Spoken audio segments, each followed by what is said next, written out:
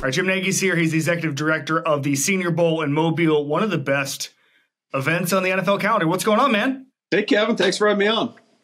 I'm excited for you to be on. I want to start here. So Brett Veach and a couple other GMs, he's not the first person to make this observation. And actually, I'll go back 5 years, which is Kevin Colbert, the Steelers GM, was lamenting how young the league had gotten.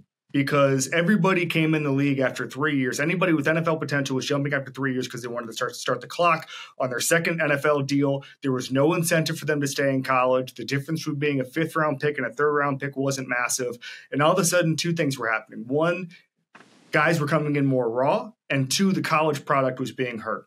That is completely flipped with NIL. And Veach said the other day, the number of older prospects has been, frankly, incredible. And I think you're seeing probably literally hundreds of guys stay in. The stats are incredible. They wouldn't have otherwise. And you're talking about top 15 guys. Fashanu coming back an extra year and saying, hey, it's because I love I think he said he loved the ice cream shops in State College too much. It's like, I think there might be some other reasons, other things he loved that kept him there a year financially, but that's just the way it goes. In this draft climate, Jim, what has NIL done to the evaluation process in the draft?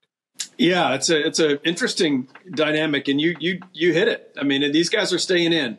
I think the best impact of NIL, positive impact, is that guys are no longer making bad football decisions to take care of something off the field, right? Like, some of these guys come from really tough life circumstances, and they used to, even if they knew they were going to be a late round pick or a undrafted free agent, they made the jump because, they had to help keep the water on or the lights on. And now they're not doing that. And we've seen it. We've seen it this year, because through the Senior Bowl invite process, we'll have guys, the majority of it done in November, early December, but it's a rough sport, right? So these guys get hurt in bowl games and late in the season. And so we have guys withdraw. And so then when we went to kind of, backfill the roster, those guys, there was a ton of day three players. The guys that we had solid, like 5th and 6th round grades on, went back to school. They either transferred. And at that point, I can't reach out to Lincoln Riley, who has a running back from Mississippi State we liked. He's already got him in the portal. I can't do that. So we saw it dry up. I think it's going to make for an interesting draft this year on day 3. If I were a team, I probably wouldn't want to have a lot of day 3 picks this year, because I think I think the first 4 rounds are going to be really strong, probably as strong as we've seen in a long time. Like I said, our day 3 really dried up. I think teams are going to be drafting off their, what we used to call our sideboard or our backboard, which was mostly, undrafted free agent level players. And Kevin Colbert and I used to talk about that a lot. I think it's really helped in the evaluation process. Yep. And if you talk to guys in the league where they've made their mistakes and where, I look back on my time in the league where I made mistakes personally, or teams that I worked for, you're missing more on the person than the player. I heard Chris Ballard say it in his press conference the other day. And from a maturity, and it goes back to the maturity for the most part.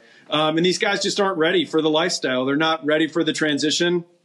And so to get an older group of players, they can handle it. And I see a lot of analytical models that really like the younger player, and I understand that. I think we got to adjust those models a little bit because these guys are playing longer too, right? Yep.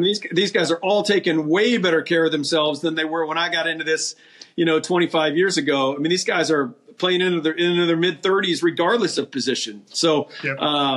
Yeah, man, sorry to be long-winded on that first question. No, that's what we like here. It's interesting because I remember talking to guys, especially position coaches, maybe 5 years ago, and they were saying the trap these guys are falling into, they're third-round picks, and then they're not ready. They need a couple years of seasoning. All of a sudden, you get cut by the regime that drafted you. Nobody cares about you. You're out of the league in 3.5 years. It's over. And I think that's what's incredible now, because the first contract is so important for valuation, and you need to hit in those first 3 years. Now these guys are coming in. I think I use this example all the time. A guy like Braden Fisk, who's older than a normal draft entrant, who used the portal. He's going to come in NFL ready. And I think coming in NFL ready is as important as it ever was. I want to ask you, kind of as an offshoot of that, how you think the portal has changed things, because I've seen it in a bunch of different ways. I think most evaluators see it as a net good, because unless you're just – I'm not going to harp on it, but like Jordan Addison, there wasn't any reason for him to transfer, like from a football standpoint. He did, and that was his decision, all that stuff. But I think the biggest thing that the portal is opening up is guys changing levels, going from G5 to Power 5, going from Albany in Jared Verse's case to the ACC.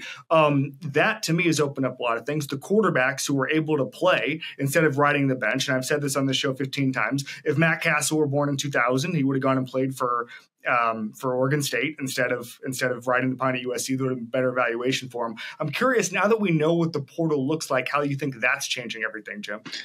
Yeah, that's a big one. I was in New England when we drafted Matt, and I want to say he threw like 17 passes that senior year.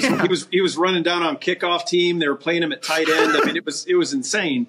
So a couple things with the portal. I think I'm thinking about upstairs where our board is right now. Like we've added a new thing on the card. So when you look at it, you got the player's headshot, and then you got height, weight, speed, like normal NFL board tags. Mm-hmm. But we've added the previous school with like arrows to the new school. So like visually, I know the path of these guys and where they've come from. A couple things. Yes, I think we're seeing traditionally, like we always referred to small school players as FCS and, anything sub FBS. So FCS, D2, D3. We're to the point now where like group of 5 are small school players. We used to have anywhere between 10 and 14 small school players in the Senior Bowl. And just over the last 2 years, that number has been cut in half. I think this year we may have had 6. So like Quinion Mitchell from Toledo, who's probably going to be the first corner taken, was in our game. It's kind of a prove it week for him. But he's like a small school guy for us now, group of 5 guy.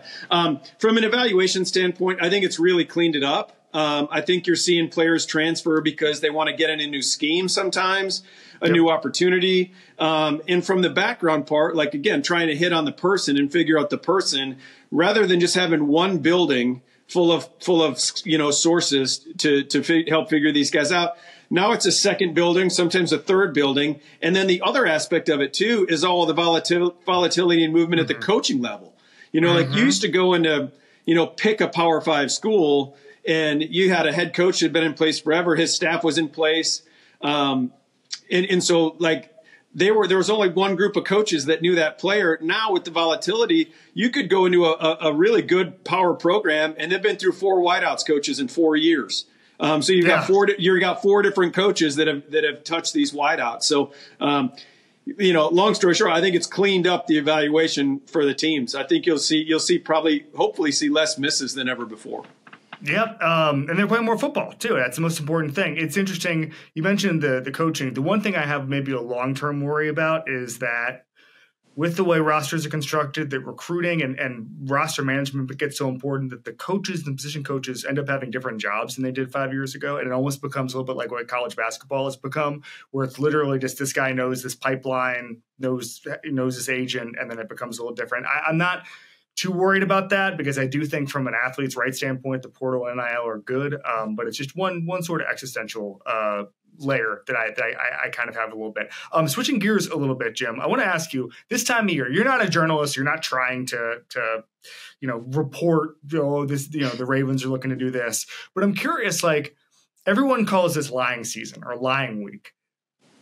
Is it? I sometimes I talk to people and they're like, well, we don't even ask like our friends in the league. There's almost like a code, like we're not going to say like who do you like or whatever. But like, what kind of conversations happen on Monday, Tuesday, Wednesday of the draft week where guys are just BSing? And I'm not talking about trade talk or whatever, just like industry gossip on what is actually happening in the draft. How do guys in the league talk this time of year outside the buildings? Yeah, no, that's a good question. And that's kind of how I am, Kevin. Like at this point, like I don't even try to pry into their business. Yeah. I respect them. When you see me post some things on Twitter, it's based on, I don't think a lot of people realize this. Like we had 11 former NFL scouts on our staff this year. So it's important to me that we do our own work. But what happens before we send the actual invites and get to that point, we hop on calls with about half the league. Usually it's 14, 15, 16 teams, and they're exhaustive, like 3-hour-long calls. And that's when we do the grade sharing. That's where teams are really open at that point. Like for Braden Fisk, for instance, the Florida State defensive tackle. I mean, back in November, most teams had 4th and 5th round grades on him. So for him to be here, probably not getting out of the second, maybe sneaking into the first, that's a massive jump. Now, and I have conversations with guys coming out of Senior Bowl too, but when we get this close, I kind of leave that alone. Yeah. The conversations I have in the spring are usually like for the quarterbacks, because I know I'm going to get asked about the quarterbacks. I'll reach out to teams that don't have a clear quarterback need to get their take. But mostly it's just like, man, hay's in the barn, how are you guys feeling about it? We're talking more about like family stuff and, off season, like what you're going to be doing after the draft is over. Where are you going on vacation? But I don't try to pry into their stuff too much. They're all every time I ask an NFL person where they're going to the Outer Banks. Every single person goes to the Outer Banks, or some parts of Michigan actually. Do you think are most boards set by now? Are they set weeks ago? Like, what's and I know it's different in everything, but like, the coaches have some sort of say in it, and there's rising and falling. But like, are most boards set at this point? Yeah, they should be. Yeah, at this point, absolutely. Now you're just talking strategy. You're calling your teams, and it's usually like the upper level decision maker guys are calling their buddies, casting a wide net in their network, right? And talking about trade scenarios and, hey, we're looking to move here. This is what, you're talking about movable pieces at this point strategy. It should be said. And you're right. When you hear about the fluctuations in, coming out of pro day season, it's exactly what you said about the coaches getting involved in the process, and most teams don't weigh those guys down with too much. I mean, if you'll give each position coach, the teams I've worked for, maybe 10 guys to look at, and then you'll call them into the draft room and you'll go over those guys and why they like them. And that can create some shifts on the board. But outside of that, from a personnel staff, you should be pretty locked in at this point. Give me something. We'll start with Drake Maye, because the reason we had to push this 2 hours was because we had Drake Maye just a couple of hours ago. The listeners heard that by now. One thing that maybe I don't appreciate about Drake Maye, that the common viewer does not appreciate about Drake Maye, that we should know from a scout's perspective. His short game in golf. He doesn't use a wedge. He puts everything. I told him that. You've outed yourself as a source. I told him that I had a source who said that there was a Texas wedge, and now I'm glad that we have a name. We have a name on the scouting report, Jim. That and so he was down here training for the pre-draft stuff. So he and Bo Nix, we all Carter Bradley from South Alabama. We went out and swung it with one day here. And that's the other thing was, so he tees off with iron for the first 7 holes, doesn't even pull the driver out, and then pull the driver out on 8 and outdrove the green on a par 4 that I've never seen anyone reach with drivers. So he's a big hitter. But like when he's putting from 75 yards out, it's kind of crazy to see. But I'll say this about Drake. So to the evaluation part, the football part, some people are picking him apart accuracy wise. And I went over there before the Senior Bowl, watched those guys work out. They were taking some video of it. We went inside and watched the video of the workout. And they did a close-up of, like, waist down, lower body mechanic stuff. And this is just me being stupid. I wasn't even thinking. I'm like, man, Drake, you got great feet. Did you play basketball?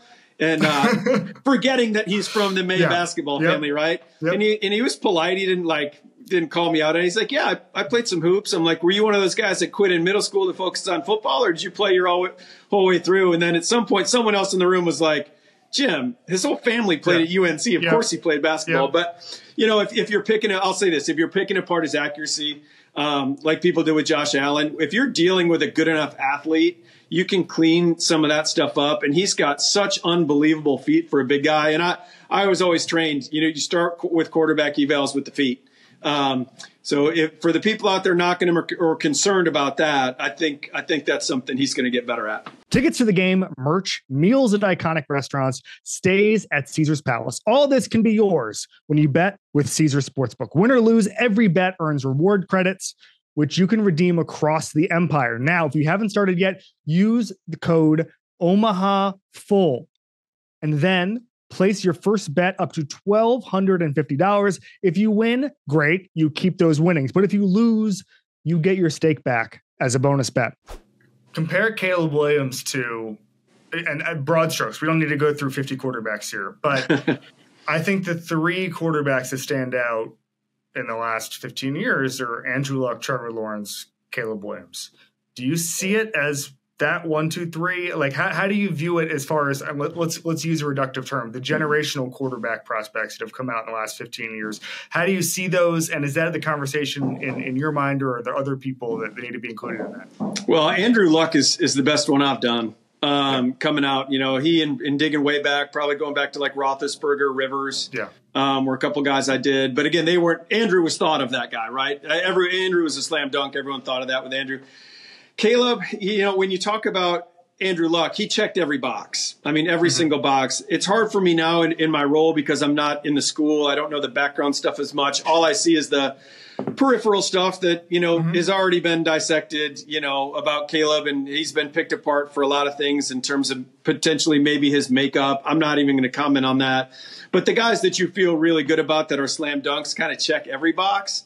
So it's hard. But yes, all I can say is we had Brendan Rice in the Senior Bowl. We had Marshawn Lloyd in the Senior Bowl. So I watched plenty of offensive tape, and he clearly has a wow factor, man. All the arm angle stuff, all the Mahomes comparisons, like there is that. I do think the only other thing I'd add, I do think he's a really good athlete. Like he's a little bit like Jameis. Like Jameis was a little wonky in terms of like he didn't look pretty when he got outside the pocket, but but Jameis could beat you with his legs at Florida State, and Caleb's the same way. Like he's not a great graceful athlete. Like Jaden's prettier when he pulls the ball down, but he's effective, man. He's a really good athlete. So again, compared to those other guys, I wish I could do it, man. But he makes you rewind the tape a bunch. That's for sure.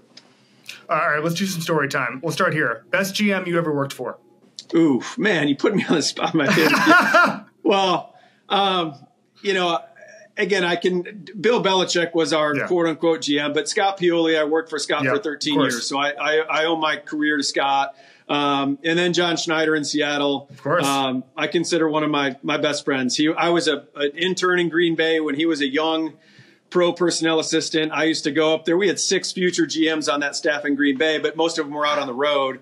John and Reggie McKenzie were in the office. So every chance I got, as an intern, I would go up there and I probably pestered those guys too much, but they'd let me come in and watch tape with them. So John was unbelievable to work for. The culture he set in Seattle, everyone loved working there. That's why it was hard to leave and come here to the Senior Bowl, because that really was a great place to work.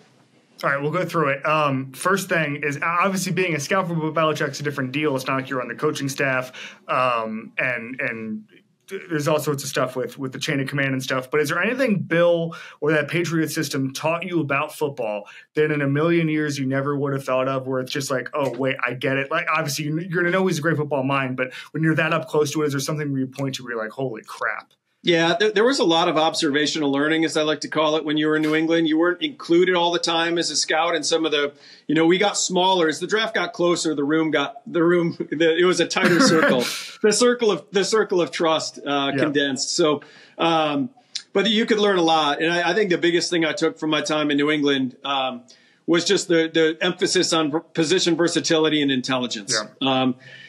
Again, Seattle was completely different. That's the value of getting outside the tree. And I went from like the Parcells tree to the Ron Wolf tree, and two very different. That's why New England fans, you're getting ready with Elliott Wolf to enter into a completely different way of doing things. But in New England, you're really stressing football intelligence and guys that could learn multiple spots. And like, I always go back to Troy Brown. The year Troy was, a great slot receiver. Before Welker, before Edelman, it was Troy. He was kind of the model. But that one year, I forget what year it was, 03, 04, we get crushed in the secondary, and Troy goes over and plays slot corner. I don't think he'd played it since high school, and I think he had 3 picks down the stretch in December for us. So, that's the biggest takeaway from New England. It's just really digging down into the football intelligence. And if you look at, the guys that have come from there, Nick Caserio, like Houston Texans are a huge football intelligence team. When they're at the Senior Bowl, every one of their scouts has an iPad on them, and they got the film loaded up for every player. And if you see them sitting down, that's what they're doing. They're going over tape with those guys. Kirby Smart revealed that Nick Saban told him and showed him that Bill Belichick stands behind the 40-yard dashes to see players' butts and how big they are. Did you have to scout butts for Bill Belichick, Jim? It was never a directive. I'll say that. Okay. But if you're a scout, that's what you do, man. That's part. It sounds weird. But that's kind of part of what you do. You can see explosion in a player through the rear end for sure. What a phrase. What a phrase. All right. We do something called one rep back for players. It's a play they'd like to have back. For evaluators, we say, hey, one scouting report back. A guy you just either didn't see it in or saw it and it didn't work. Brandon Bean said he wishes he saw it. He was on a couple weeks ago. He says he wishes he saw it in Puka Nacua. He just didn't see it. In all your scouting reports, when you're inside buildings, Jim, who's the guy where you're like, would love to redo that report? Well, this came up today on an earlier podcast, and I'll use a Senior Bowl example here. Okay. Bryce Huff. Bryce Huff, the pass rusher from the Jets, just signed the biggest undrafted free agent deal in the history of the National Football League. This guy is from Mobile, Alabama, went to St. Paul's High School, which is, a quarter of a mile from my house. We had a scouting assistant on the staff that year that was Bryce Huff's teammate in high school, and we didn't invite him to the Senior Bowl. So that was a whiff. Our goal every year is to get every player drafted. It doesn't work out that way. We have our misses. And Bryce didn't come out really good on those November phone calls I was telling you about. So we didn't invite him. I whiffed. I wish I could have that one back. I'm so happy for Bryce that he's had this great career, but I completely whiffed on that one. Now he can fly private to the Senior Bowl and just check it out if he needs to. He can get back to Mobile that way. Last thing for you, we call it badasses. The most badass person you've ever been around in football. Now, this could also be a GM. It could be a coach. But typically, it's a player that somebody played with who was just an absolute badass, who was in the building every day doing wild stuff in the weight room or on the field. Who do you got, Jim? I would say the biggest, and there's a lot now because I was lucky. I was around those Legion of Boom defenses in Seattle and some really good players in New England as well. I'd probably go with Rodney Harrison. Rodney Harrison, to me, we got him, that was back when he was leaving the Chargers. I know that it's pretty well documented. He said the Chargers kind of gave up on him. And so he came to New England with a massive chip on his shoulder, and he just walked around like he had a body made for contact. Like you would see Rodney walking out to 2 days and practices in August, carrying his shoulder pads and helmets, and he just looked like he could run through a brick wall. And that's kind of how he played. Like he was just made for contact. So to see all those old NFL films, videos where he's just talking and getting in people's faces, like that's who Rodney. To me, Rodney's the biggest badass. And what gets overlooked with Rodney, I'd have to. You might want to fact check me here, but I want to say there was an 8-game run in the playoffs that he played for the Patriots that he forced a fumble in 7 of the 8 games, which is an incredible stat when you get to playoff time, that you're turning the ball over like that. So incredible player, but to me it'd be him or Cam Chancellor. Those are two dudes in a dark alley I wouldn't want to face. Quickly, if you have a minute, a Cam Chancellor story. Cam was just kind of like the silent assassin. So I'll say my quick Cam story. Everyone's seen Cam play. The story I always remember was back in the day. You could only have, I think it was 60 guys at the combine to interview for 15 minutes. Well, some teams kind of cheated, right? Like I was in Kansas City. Scott Pioli had a relationship with the Miami Dolphins and that crew, the Parcells crew. So Dolphins would send a guy to our room and I would go to the Dolphins room. And so we were in there. Cam was in the room. And this is the day Frank Beamer would not talk. He shut his building down. So Frank Beamer got burned by a player. I won't go into that, but basically a team told one of his players that, hey man, you're exactly what Vatek said you were. And, you're not on time, you're undependable. And the player was like, really? So he went back to Vatek, and then Coach Beamer shut it down. So when you were as a scout, like it was hard to go in and get information for Vatek. So we're sitting, you had to find your ways. We all find our ways as scouts to figure it out. Well, I'm sitting in this interview with the Dolphins with Cam Chancellor, and they try to catch him off guard, which a lot of teams do. They try to catch these dudes off guard. And they were like, Cam, they say this about you. They say this about you. And he was so rattled that like in that interview, like he was like, oh my gosh, they say that about me. That's what they say about me. I had to follow him out in the train station and grab me like, Cam, listen, I was through Vatek 3 times. They do not say that about you. I didn't want him going because they didn't. The people you could get to love Cam Chancellor. But he was a stud, man. I mean, that's just one little insight, but he was totally rattled by that conversation. But I felt very fortunate to link up my last 5 years in the league with Cam. That I'll never forget that Super Bowl. I mean, Malcolm Smith won the MVP of that game. What Cam did as an enforcer, like knocking Welker out on those shallow crossers and setting the tone early. You could have given Cam the MVP of that Super Bowl just for what he was as an intimidator. I completely agree. The Dolphins are on notice for 15 years ago lying to Cam Chancellor, but that's another day. Jim, thank you so much for coming to this Football Man. We'll see you soon. Yeah, thanks for having me on. That was fun.